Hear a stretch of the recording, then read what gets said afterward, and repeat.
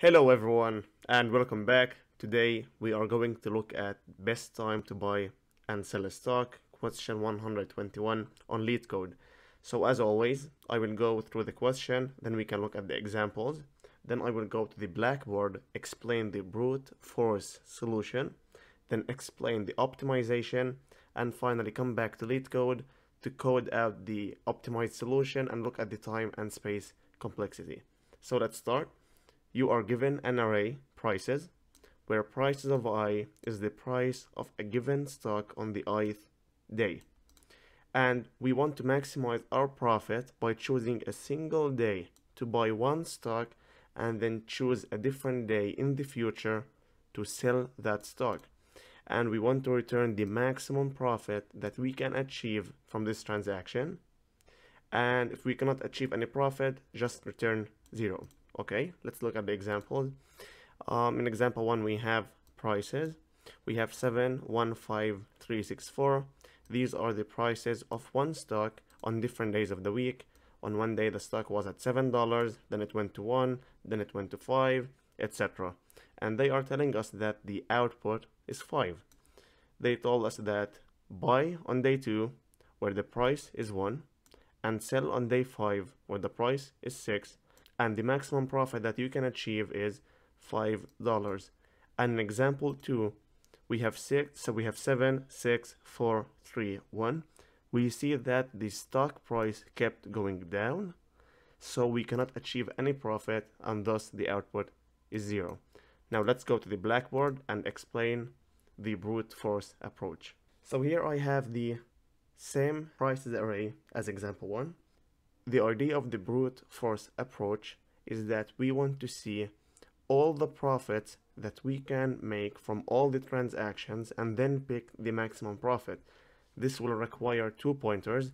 The red pointer will be the buy pointer and the blue pointer will be the sell pointer, as we can see here. So the question say you want to buy on one day and sell in different day in the future. So we will buy at 7 and we will check. If we sell at 1, are we going to make any profit? No. Well, we'll lose $6, so the profit will be -6. And I have a max profit variable to keep track of the maximum profit, and initially it will be at 0, right? Because we did not sell anything yet.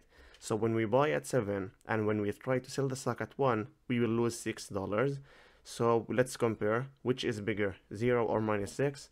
Of course 0, so we do not update the maximum profit.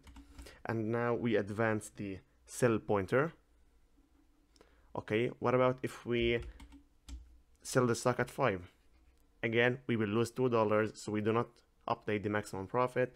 And we can see that if we sell at 3 or at 6 or at 4, we also lose money because 3 minus 7 or 6 minus 7 or 4 minus 7 are all losses. And when the sell pointer reach the end of the array, it's time to update the 2 pointers, and now we advance the red pointer to 1, and now the sell pointer goes to 5, and we go again. Okay, now we buy at 1.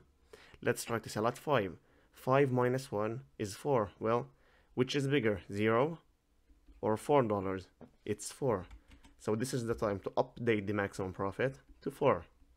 Now we advance the blue pointer again to 3. 3 minus 1 is 2. We make a profit $2, but 4 is greater, so we do not update the maximum profit. Now we go to 6. 6 minus 1 is $5, so we update the maximum profit to 5.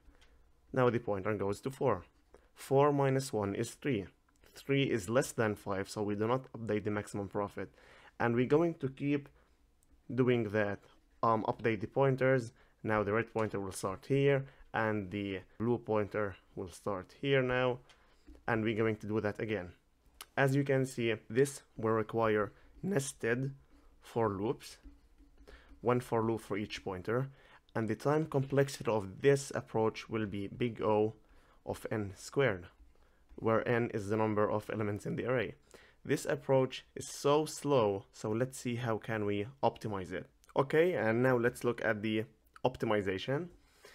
The idea of the optimization is that we want to try to only have one pointer that only moves forward, and like we don't want to go back and keep checking again between all the numbers. We only want to go one time to the right and get the maximum profit this way. So how can we do that? On the XY axis here, I just drew these prices just to have a visualization of what's going on.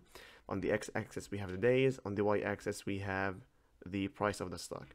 So in day 1 we buy at 7, then in day 2 the price goes to 1, in day 3 it goes to 5, etc.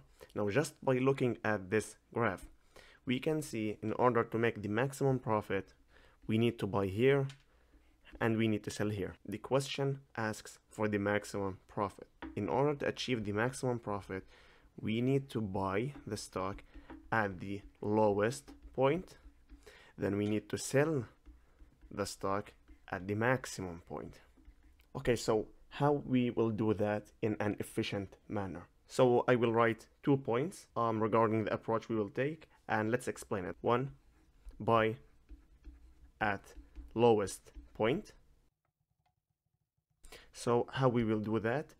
We need to keep track of the buy price, the price that we buy the stock at. So 1, keep track of the buy price. This is why we want a variable called buy price. Okay, and now what should we do with this buy price? Each time we go through the price of the stock in different days and we see a lower price than the buy price, we want to update this buy price to be at the lower price.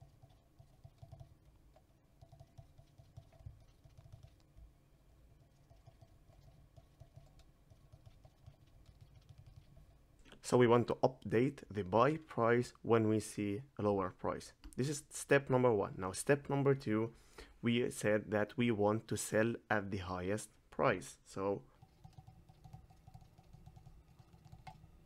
how we are going to do that? Well, we need to keep track of the highest profit we achieved so far. So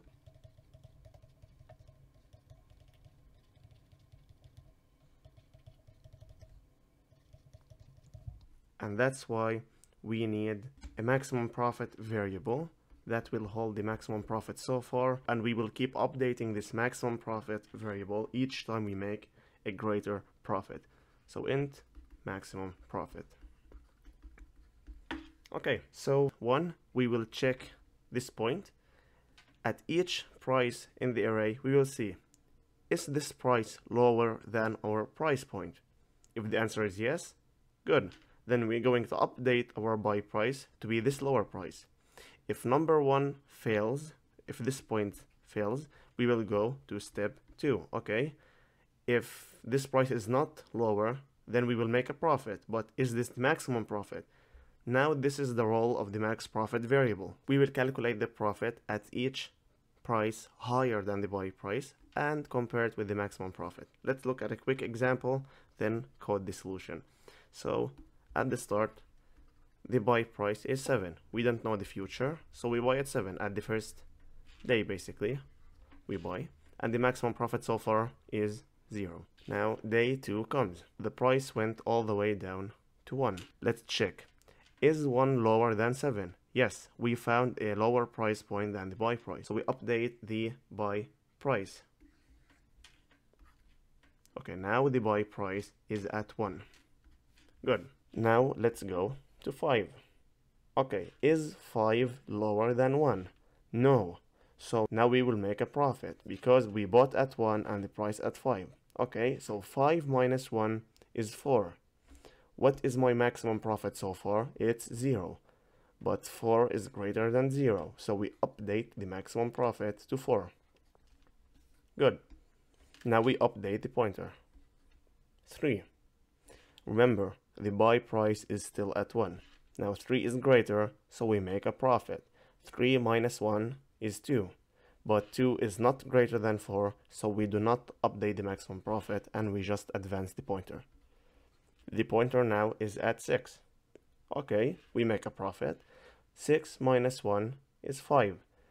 The maximum profit variable so far is 4, so we made a bigger profit because 6 minus 1 is 5, 5 greater than 4, so we update the maximum profit to 5. Okay, and finally, advanced point here, one last time to 4. We make a profit. 4 minus 1 is 3, but 3 is less than the maximum profit, so we do not update it, and we get our answer. The maximum profit is 5. Basically, we said here in point number 2, we said that the maximum profit is basically the maximum between the maximum profit variable that we have and between the profit at each price that is higher than the buy price. So for instance, our buy price at 1, we will make a profit here, we will make a profit here, we will make a profit here, we will make a profit here. And we need to keep a track of which profit is the highest. Of course, this profit is the highest right here. So basically we want to take the maximum between the maximum profit that we have so far and between prices sub I, the number that we are at right here, minus the buy price. Okay, and yeah, that's it. Now let's go and look at the solution. It's so easy after we understand the theory. Okay, here we are at LeetCode again, and we said we need a buy price variable to keep track of the price that we bought the stock at. So basically int buy price. And we said we don't know the future, so we will buy on the first day. Prices of 0. Good. Now, we said we want to keep track of the maximum profit, so we need a maximum profit variable. Int max profit. And initially, it will be at 0 because we did not sell anything yet.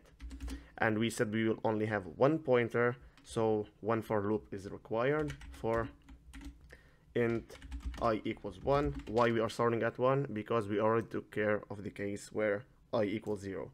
So for int I equals 1, I is less than prices.length and I plus plus. And we said we want to ask ourselves 2 questions. Is the price is lower than our price point? This question right here. So if prices of I is less than the buy price, and if this is the case, we found a lower price point, so we said we need to update the buy price. So buy price is now prices of I. Good. Now, else, this means the price that we are at is higher than the buy price, and we will make a profit. But now, is this the maximum profit? So we will say maximum profit equals math.max maximum profit, and basically this is the idea here, right here. We always want to compare the maximum profit that we have so far, right, with the profit at each price that is higher than the buy price. And how to calculate a profit? Basically, we will take that price that is higher than the buy price minus the buy price will give us the profit at that point. So the maximum profit equals math.max. We will take the maximum between the maximum profit that we have so far and the profit at that price point. So prices of I minus the buy price. Yep, and that's it. And at the end, just return the maximum profit.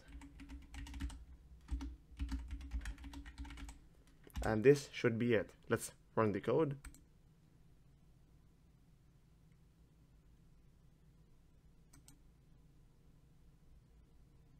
And here we go. So now let's look at the time and space complexity. So we only have 2 variables here. So we have a constant space of 1. And now let's look at the time complexity. We only used one for loop, so we only moved through the elements of the array once, and we will assume that we have n elements of the array, so the time complexity is big O of n. I hope you liked the video, guys, and best of luck to you, and I will see you in the next one.